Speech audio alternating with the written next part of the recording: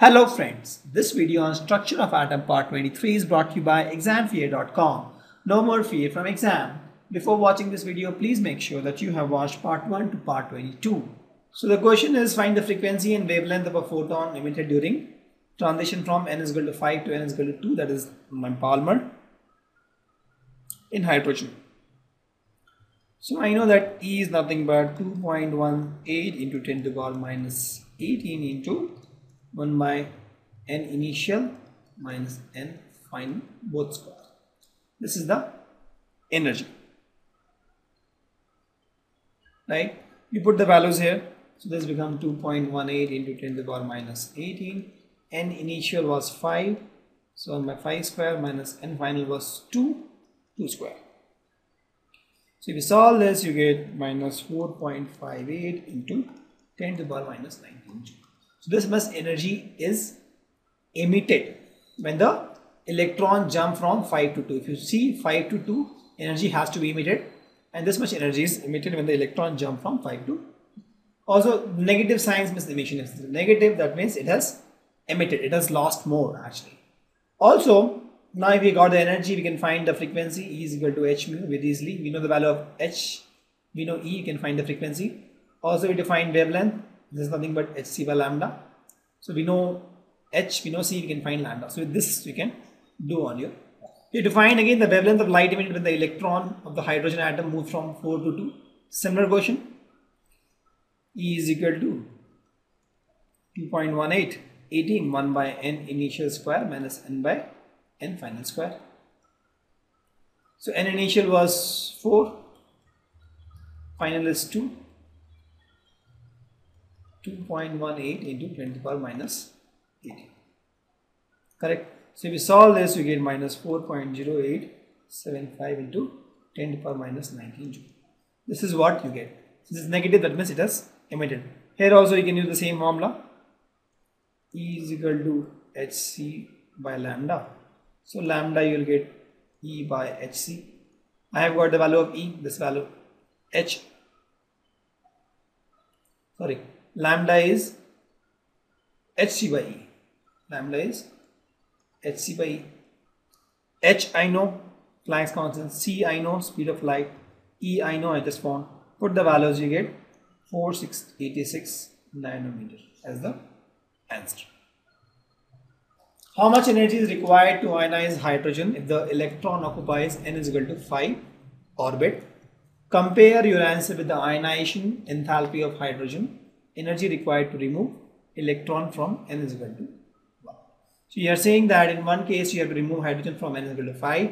Second case you are asked to remove hydrogen from n is equal to 1 orbit. Let's see the difference. So the formula says E, delta E to be specific, nothing but 2.18 into 10 to the power minus 18, 1 minus n initial minus n final square. N final is my infinitive here, always. So in case 1, n initial was 5, so this becomes 2.18 into 10 to the power minus 18, 1 by 5 square minus 1 by infinity square. This becomes 0. If we solve this, you get 8.72 into 10 to the power minus 22. In second case,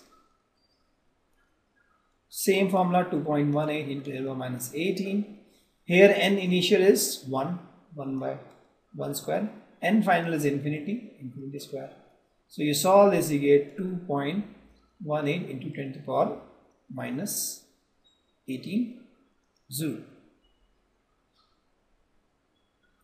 Let's make everything 10 to the power 18 only, right? So this becomes 0.0872 into 10 to the power. So you see this guy is less and this is more. Thus you can see that to remove the electron from 5th orbit it is easy, to remove electron from 1st orbit is difficult. Correct? What is the maximum number of emission line when the excited electron of hydrogen is n is equal to 6 drops to ground state? So if you see, from 5 it can go to 4, 5 to 3, 5 to 2, 5 to 1, right? Or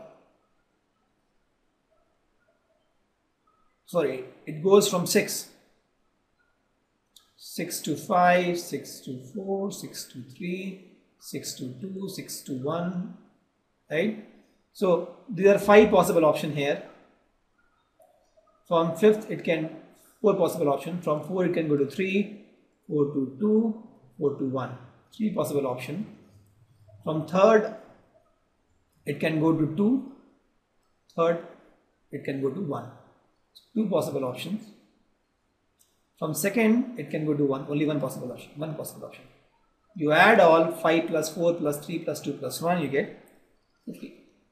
So if you see here, from 6 it can go to 5, it can go to 4, it can go to 3, it can go to 2, it can go to 1. 5 options. From 5th it can go to 4, it can go to 3, it can go to 2, it can go to 1.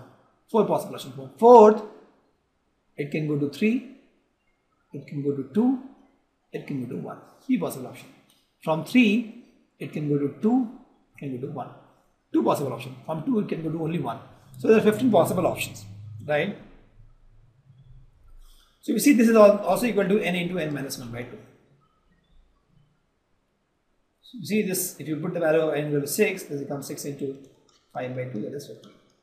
So you can write a general formula for the maximum number of emission lines for n is equal to, or for the highest value of n to be n, you get n into n minus 1 by 2 maximum emission lines. Correct? Because it's the AP actually, if you see, right? 1 plus 2 plus 3 plus 4 plus 1 with a difference of 1. This becomes n into n minus 1 by 2. So we have seen that in this case the energy associated with the first orbit is this guy. We have to find the energy associated with the 5th orbit. See, energy associated with any orbit is nothing but some constant by n square, where n is my orbit number. So you can say that energy associated with the 5th orbit is nothing but energy by 1 or by 5 square, because energy of 1 is nothing but 1 here. Correct? Energy associated with the 5th is nothing but energy associated with the first orbit by 5 square. It is nothing but minus 2.18 into 10 to the power minus 18 by 5 square is 25. We solve this, this becomes minus 8.72 into 10 to the power minus 22.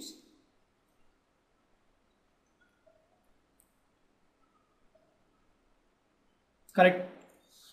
And if you talk about radius, nth orbit is nothing but 0.0529 nanometer into n square. So radius of 5th orbit is nothing but 0.0529 nanometer into 5 square. So we solve this, this becomes 1.3225 nanometer. That's the radius of 5th orbit. Easy to find?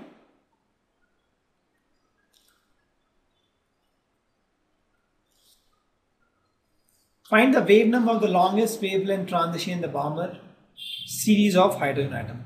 So in Bohr series, my n final is always 2. You know this? In Bohr series, n final is always 2. I have to find the longest wavelength. So energy in this guy for a jump is nothing but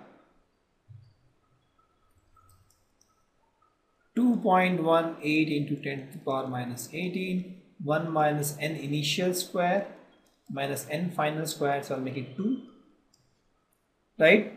And this is also equal to, energy is also equal to in terms of wavelength, hc by lambda. And we see everything is constant here. H is constant, C is constant, theta is constant, 2 is constant. Correct? So, for max lambda, this has to be minimum, right? This can be minimum when this guy is very close to 2.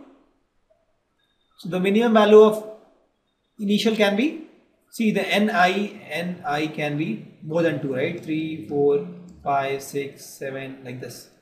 I'm saying I want to maximize this lambda. So minimize this. To minimize this, I have to give this guy's minimum value. Correct? So the minimum value can be 3. And that is my answer. I have to find the wave number also. Calculate the wave number actually. So for n is equal to 3, I have to find the wave number. So let's do that. I'll directly use the formula. Wave number is 1.09 into 10 to the power 7 into n initial is 3 square, 9 minus final is 2 square is 4. This is what I get, and that is nothing but 1.5236 into 10 to the power 6 per meter. Or what you can do is you can use this formula only and you find the value of 1 by lambda. That is the wave number. Correct. So the question is, what is the energy in joules? Please note, energy in joules required to shift electron from n is equal to 1 to n is equal to 5. So I have this like this. So n is equal to 1 is here, 1, 2, 3, 4, 5. From here the electron jumps to here. I have to find the energy required. Also, this electron again jumps back to 1 and it emits a light. I have to find the wavelength of the light.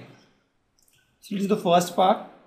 Delta E when it jumps from 1 to 5 is nothing but 2.18 into 10 to the power minus 18. 1 by n initial is 1 square minus n final is 5 square 25. Solve this, you get 2.0928 into 10 to the power minus 18 joule.